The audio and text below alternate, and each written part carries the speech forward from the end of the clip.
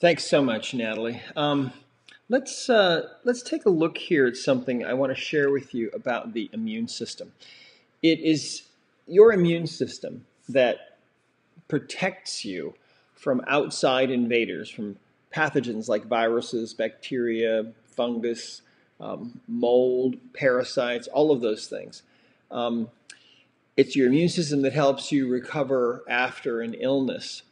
And the important thing about the immune system is that right now, in the world that we're living in with this coronavirus, you need your immune system to be functioning as well as it can possibly function. So let's take a look for a moment at the BodyCode app. I want to show you how the immune system is in the BodyCode app and what it actually consists of. So what we're going to do is we're going to go down here to the Circuits and Systems area right here. And I'm going to just touch that. I'm actually looking at the BodyCode app on my iPhone. Okay, so you're seeing what I'm doing on there. So let's go to the Systems area, which is just on the left side right here. We'll touch that button, and over on the right side you can see these are all the systems of the body, and on the right side, fourth one down, we have the immune lymphatic system. And so you can see we have things like bone marrow, liver, spleen, the appendix, Peyer's patches, tonsils, adenoids, thymus, lymph nodes. All of these components together help to create your immune system. And so if we take a look at the immune system, what we can do is we can actually ask the subconscious mind how well a person's immune system is functioning. And how this came about was I was in my practice one day, and I worked a lot with people who were suffering from chronic fatigue syndrome and fibromyalgia. Fibromyalgia is this unremitting chronic pain that's all over the body that's kind of mysterious according to Western medicine and has no known cause and no known cure and so on. Well, those were the kind of people that I saw, people that had been told there really was no hope for them, that they would never be able to get well.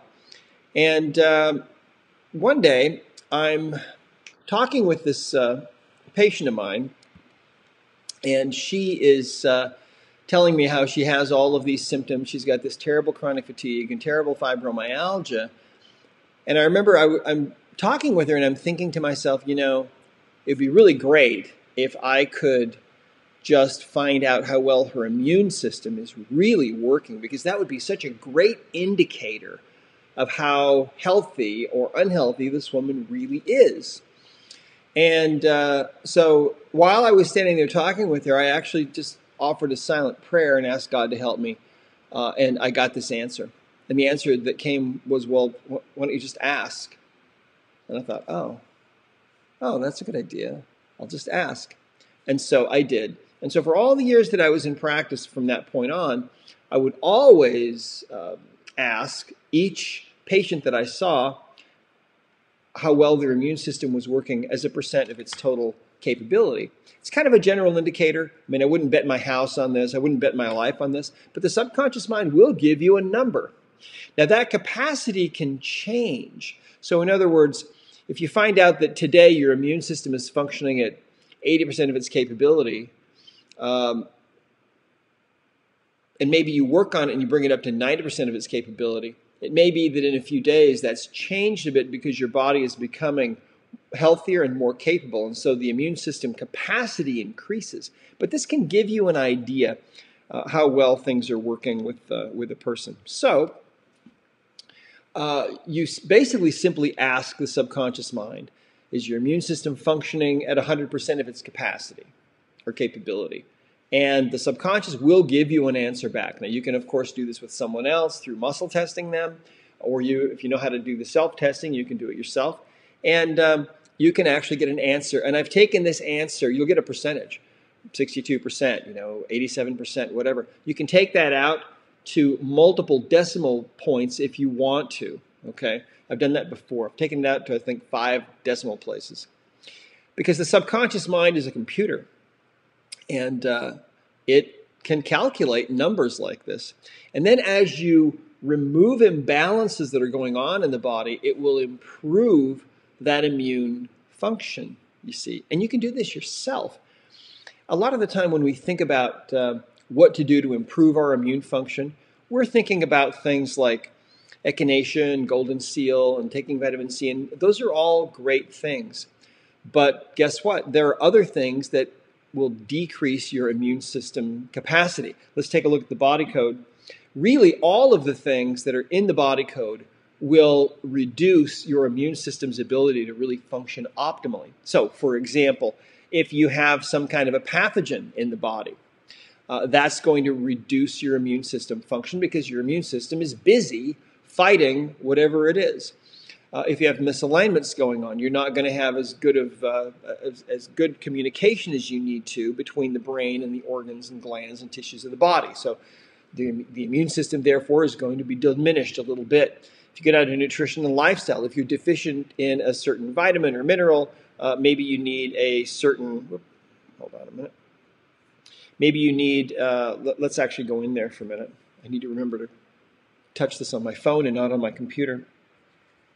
Any of these things that are in the body code, and there are 1,000 different topics in here, any of these will decrease your immune system, some more than others.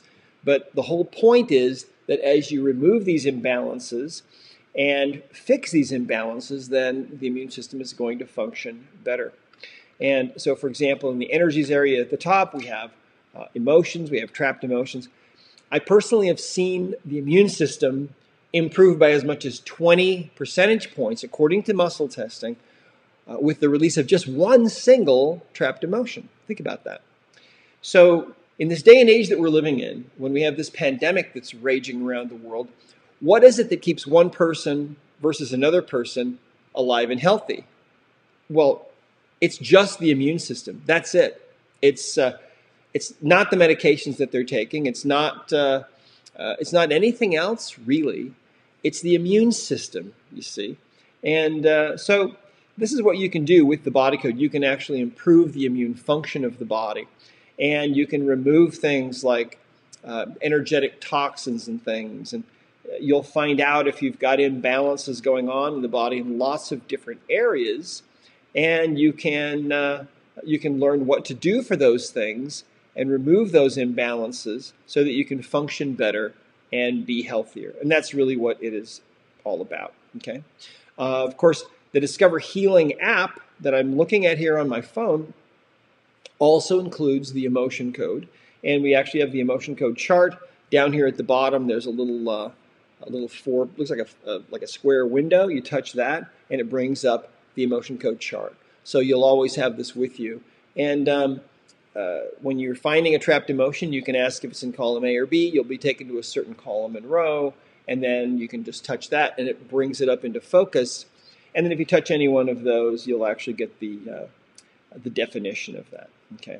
So anyway, I wanted to share that with you. And one of the things that you can also do is you can ask your own subconscious mind or the subconscious mind of your loved ones, how can I improve my immune function, or what can we do to improve your immune function? And then use the body code to get the answers to that.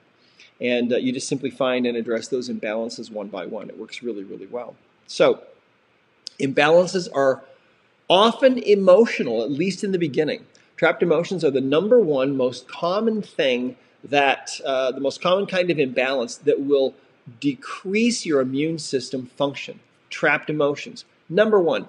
80% of the 80% of the trouble that we have is actually due to our emotional baggage. And so when you first start working with people, you find lots of emotional baggage, and then as you start getting rid of all that, then a lot of the time other things will start to show up. But the body code is nice because it covers basically everything. Deficiencies of various vitamins, minerals, things like that, toxicity, but really anything in the body code can be something that can decrease your immune function. Now, there are nutrients that I think are really more important than others when you are dealing with this situation that we have going on right now. And these are things like vitamin C, vitamin D, very important, trace minerals, often forgotten, but extremely important, especially selenium, manganese, magnesium. Those are really critically important, and studies have shown that, that these help with viral problems. One of the other things, there's a lot of research that has been done on nitric oxide. Nitric oxide is it's the third key gas in the body. There's oxygen, carbon dioxide, and then nitric oxide. And nitric oxide helps oxygen to actually enter the cells of the body. They have found that nitric oxide is also effective, apparently, in helping the body to deal with viral infections, as well as other kinds of infections. And so there are a lot of grants that are being given out right now by the government to various different entities that are studying like crazy the effect of nitric oxide in the body. Well, you can create nitric oxide in your body and supplement your nitric oxide through a really good supplement. The one I prefer is called Cardio Miracle. So you can go to that website. And disclaimer, if you buy Cardio Miracle using our promo code, it's DRBRAD, Dr. Brad. If you use that, you get a 20% discount. And then also we get a percentage back to help us with our mission. So that's the disclaimer for that. Okay. So some important things about emotions and finding peace. You know, everybody in this day right now is off balance, right? And what we really all want is peace, right? That's what we want. That's what we're all looking for. And that can be hard to come by in a situation like what we're in, because the media is on a continual drumbeat of fear and how afraid we should be and how terrified we should be and so on. But that's just what the media does. So it's good to go on a media diet at this point, I think. I mean, tune in once in a while so that you know important things and announcements that are coming out. But to leave your TV on all day long is a really big mistake, because there's just so much energy coming from that will lower your vibration. And really, it's all about vibration, see. We want to be in as high a vibration as we can. One of the things that I have found that's really important is that if you have someone in your life that you need to forgive, this is a really good time to focus on that. Forgive that person. Maybe that person is you. Sometimes that's the hardest thing of all, is to forgive ourselves for some stupid thing that we've done. Well, if you did something stupid, join the club, right? You're in the human support group. We're all in this together. We've all done stupid things. It's really a good idea to forgive, because if you don't forgive, you're holding on to that negative vibration. And sometimes we think that, you know, that person really hurt me and I'm going to withhold forgiveness to try to get even with them. But your withholding forgiveness from someone like that doesn't really hurt them at all. It doesn't do anything to them. It only hurts you. A great quote from Lewis Smead said, forgiveness is like setting the prisoner free only to find out that the prisoner was you, right? So I think it's a really good time to focus on those things. Good time to recenter and refocus right now when so many of us are restricted to our homes and so on, to focus on what's truly meaningful. You know, we have been so busy and so distracted, think about it, for so long, for so many years. It's gotten worse and worse and worse, I think, as time has gone on, because we have notifications on our phones going off every 2 minutes for this or that, Instagram or Twitter or whatever it is, Facebook, and it's so easy to be so distracted. But if there could possibly be a silver lining to this thing that's going on, and my heart goes out to any of you who are dealing with grief from the loss of a loved one and so on. I'm so sorry. This is a terrible, awful, horrible situation that hopefully will pass soon. But when this is going on, I think it gives us an opportunity to refocus. And I think that during this time we are finding out what really matters, what's really important to us, what's the most important thing of all. And of course, it's our families, it's our loved ones. And so I think that is something that is maybe a silver lining, if that's even possible. So we want a sense of peace. That's what we want. How do we do that? Well, it's really all about ascending in that vibration, right? So if you think about it, what are the things that keep us down in a lower vibration? And those are things like fear, right? And fear and dread and panic and all of the negative emotions that are on the emotion code chart. So, I mean, if we take a look at the chart here, look at all these negative emotions. The reason why we want to get rid of these energies that are trapped inside of our bodies is because they hold us down. They create weight for us that holds us down and prevents us really from ascending, right? They keep us in the lower altitudes and in the lower regions of vibration. And we want peace and we want love, and we can do that. But getting rid of the emotional baggage that you have, you see, is so critical. But see, it's not just that. In the body code, there are lots of other energies as well. There are offensive energies and mental energies and allergies and all kinds of things. But really, if you look at our existence in terms of vibration, everything that's in the body code is lower vibration. Everything. Really, no matter what it is. If you've got some kind of infection going on in the body, that's a lower vibration. And the higher your vibration is, the less likely you are to succumb from something like what is out there now, right? Because you become kind of, well, you're just vibrating so high that it doesn't stick to you, I think. That's just my own opinion, how I think this works. But it's useful to think of things in these terms, I think. And so we all want peace. Now, I'll tell you something. I have learned that it's possible to change your emotional state just like that. And I think the best way to do it is to tell people how much you love them. Now, you don't have to tell people out loud. You can practice this. My wife and I were at Costco the other day, and you could feel the sense of panic. It wasn't overt, but people were zooming around with their carts faster than they had ever gone, faster than I'd ever seen them go. And it was just this undercurrent that you could feel of fear and dread and uncertainty and panic. And that's contagious. And I started feeling that as well. And I didn't like it. And I thought, ew, this is really icky. I don't want to be here. And so what I did is I started focusing on people one at a time and just telling them silently from my heart, I love you. And when you do that, it changes your vibration. It moves you to a much higher level really rapidly. It took 15 or 20 seconds for me, and my vibration completely changed. And once again, I was at peace. And you can have total peace, even in a situation like this. When you say that to someone silently, it doesn't matter where they are in the world. They can be, in the next city. They can be on the other side of the planet. It doesn't matter.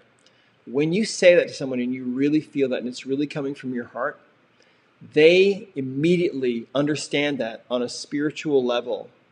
Their subconscious mind picks that up, absorbs that, and that changes their vibration. See. So that day at Costco, I walked out of there feeling very happy and in a high vibration and feeling love. And that's where we need to be. So you can do that. And so all of these things are things that I'm doing. They're all things that you can do. We can all stay in a higher vibration.